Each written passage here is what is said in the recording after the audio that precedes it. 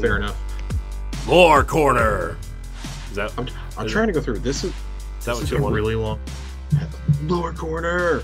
This is a really long season. In case you haven't grasped touch. You got lore corner. Oh my god! Don't bring Stan Bush into this.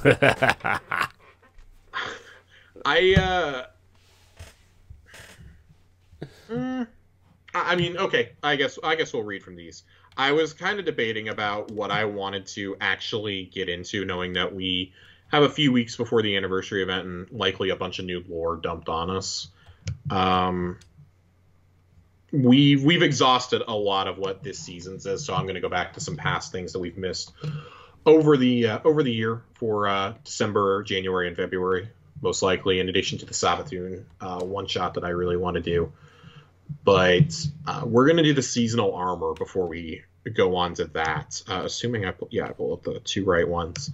There's a story that's set in the Dreaming City. Just to give a bit of background, I'm kind of trying to figure out where this pinpoints exactly in the timeline. I think it occurs near the end of Splicer, from reading it, but I'm not entirely certain on it. It could happen anytime from the time that Mara sees us in the Queen's Court and then pieces out until the end of Splicer. So this is from the Pathfinder's helmet for this season. Eyes open and keep to the horizon. Petra stood at the bordering cliff's edge of the Devalian mists, wrapped in a concealing vapor. Beside her, Ilian, techian coven mother. A deluge of water spilled from deep within the stone below. Gentle tremors rippled through their bodies without notice. The pure sky above them tore like well-worn fabric as fronds of malignant techian growth crept into the dreaming city. They will be upon us soon. It was not enough to simply halt Oryx's advance, Petra said. She had spent months of conversation building the kindling, an idea in Ilan's thoughts prior to the Battle of Saturn. A new coven, a new class of sister recruits. Now with the Queen's flagship in ruins and the coven missing several of its most skilled techians, there's no longer the luxury of refusal. I cannot hold the reef with crosshairs alone. I cannot search for the Queen with looking glasses and a depleted armada. We need more techians, Ilan. You know I'm right. Ilan shook her head. We are not weapons for the Queen's wrath to command. The Coven's reluctance to forge the next link in the chain of their lineage was a strong one. Since the formation of Luciana and the exploitation of Riven, God, the elder techians had grown protective of their arts. Techniques and texts were kept close. Despite all that, Petra knew Ilan had always been listening to her words. She too had dreamt of the Harbinger's failure, of Oryx taking her sisters. We will snap shut the ley lines and seal the city, Ilan concluded. No, Petra retorted. The Queen is lost and might still return. She turned to the Coven Mother. Of your 7, how many are still alive? Petra felt a mournful flame stoking beneath Ilan's visor. Precisely, Ilan said. We haven't the strength. Then heed my requests. Petra waved away the mist between them. Train more sisters. Ilan finally broke her gaze at the sky and scowled at Petra. We haven't the time. Training spans decades. Make it work, Petra demanded before taking a breath and continuing.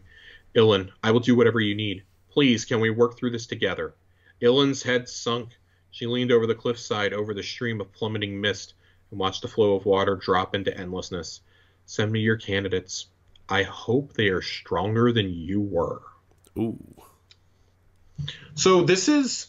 I was incorrect. This takes place after the events of the Taken King, but before Forsaken. But this is a story that spans several years. I think probably the most revealing piece of information is... So we already knew that several Techians were taken during the Battle of Saturn. That was when Shirochi and Sadio were taken. And then Oryx placed them there in the Dreaming City with Riven. I think the most interesting piece of information that we get is that Petra, at one point, it's implied, trained to become a Techian. And I'm going to have to refresh myself on Petra's lore, but maybe that's part of the reason why she has to wear the eye patch now. Maybe something went horribly wrong in her training. Right. I think that would be really cool, but she's the Queen, or Queen's Wrath. She is literally Mara's right-hand person. She is the Queen's personal bodyguard, essentially. And I think few characters are as loyal in this universe as Petra is to Mara. But I definitely do not think that that is reciprocated. I think if it was between Mara saving Petra and saving her own skin, she saves herself 10 out of 10 times. Mm-hmm. Oh, yeah. Petra is I like this. Like, Petra's she's just like, man, every scene she's in, she kind of commands it if Mara's not in it, right? She dominates it. Yeah. She dominates the scenery. And I love, we got her introduced in House of Wolves. She's introduced in one of the earliest expansions. Mm-hmm. She plays a role in The Taken King, obviously, as a quest giver primarily. And the dialogue she gives during that is great. Yeah. During all her on-screen dialogue. But Forsaken really puts her front and center. She's with us, Eris Morn style, for the duration of the campaign. Right. And then, becomes the permanent vendor on the Tangled Shore afterwards. I think it's so great to see. And see the evolution of that character. We really haven't spent a lot of time with her since Forsaken. I'm glad she's back front and center in this season. I don't know that this season quite works without her. Even though she kind of has a bit role. It's similar to how Saladin had one in Siege of the Chosen, or really how Crow had one in Chosen. He was just kind of like hiding out in the tower, chatting with us occasionally, and he has his one or two big moments saving Zavala. I feel like we've kind of hit that with Petra. Like, Petra has dialogue with us in some of the Blind Well missions. She had some in the Festival of the Lost. I'm sure she'll have some stuff in the Dawning. But she's had one or two really key interactions with Crow and Mara that have just set the scene for what is surely coming in The Witch Queen. Oh, yeah, for sure. So we're going to read the second one. The grips. Place your fingers on the pulse of this place. Find rhythm and synchronize.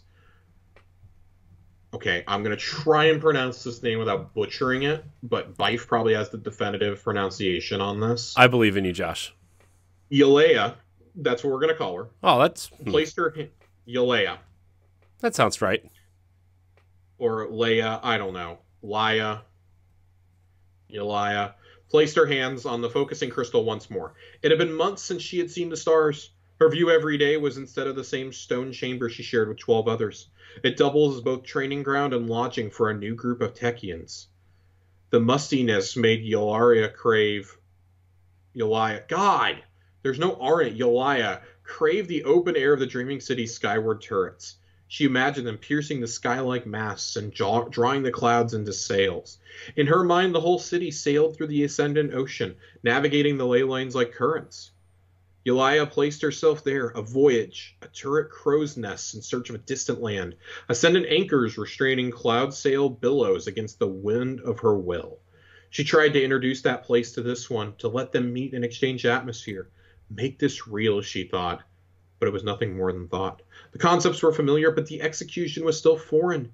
Yalea adjusted the crystal in her hands, as if the orientation mattered.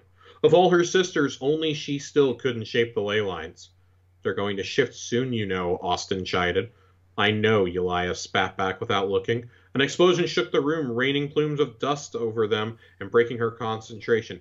Damn it! Yalea slammed a fist into the smooth stone and cast the crystal orb across the floor.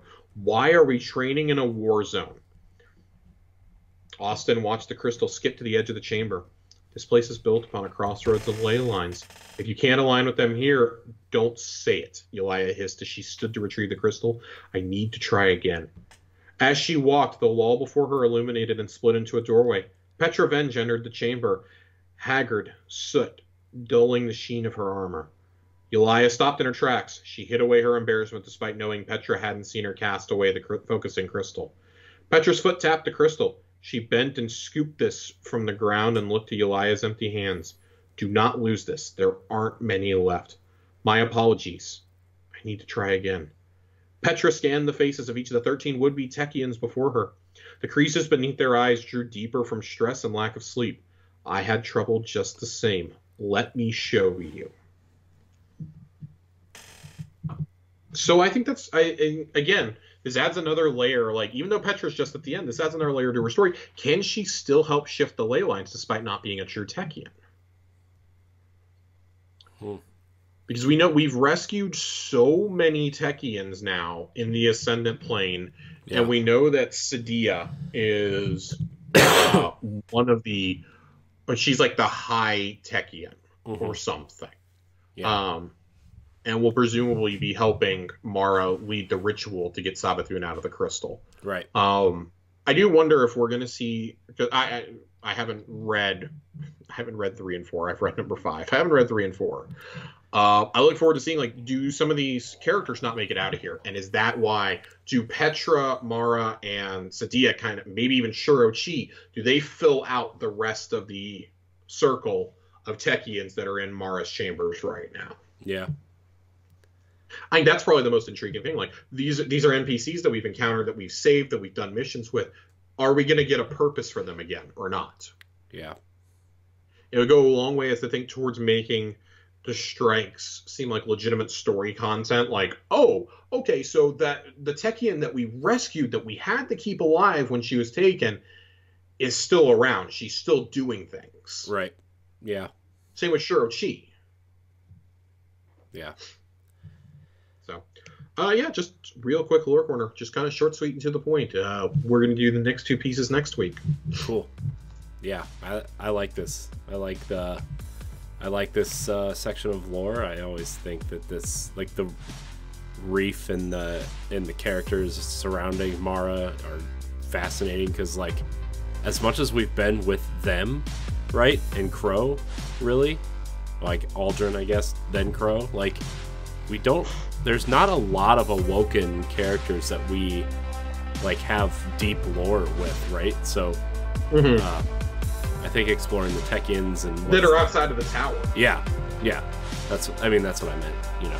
So super interesting. Good choice, Josh. Good choice. Look at you. Thanks, man. Thanks. You're welcome.